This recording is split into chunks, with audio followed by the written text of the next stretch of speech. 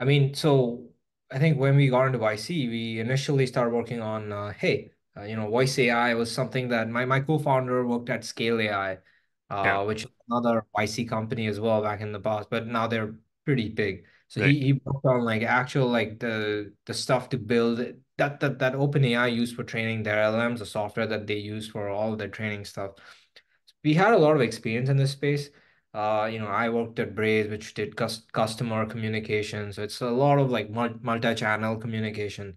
Um, so we had some idea and we saw that problem. We were just toying around with that. And then we just built something and then we put it out on Facebook groups and Reddit and some places. And it's like we spent 6 months trying to make something that nobody cared about. And then we Mm. put this out, and within a week, we had like 200 demos lined up. And it's just that the magnitude, we're like, oh my God, like this is what even an inkling of something that works feels like. And then we're like, all right, let's walk into this, let's explore this. Something similar to what I was telling you before is that my co-founder and Anthony, we all think like this way, that we're like experimental physicists in the sense Right. that there are theoretical physicists who have a different approach to science. And then our approach is we play with, whatever nature is, conduct our experiments, kind of like figure out what we need to do and move in that direction, you know. So we started working with a bunch of companies at the beginning. And then we quickly realized that, you really need depth with AI Yeah. applications.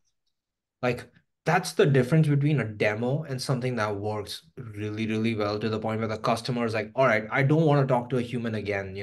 Like, Hmm. how do you make that experience, right? Right now, people listen to a bot and they're like, oh my God, not again, right? We envision a future where you're gonna be like, oh no, a human, I want to talk to a bot. Okay. uh, Okay. how do you get there?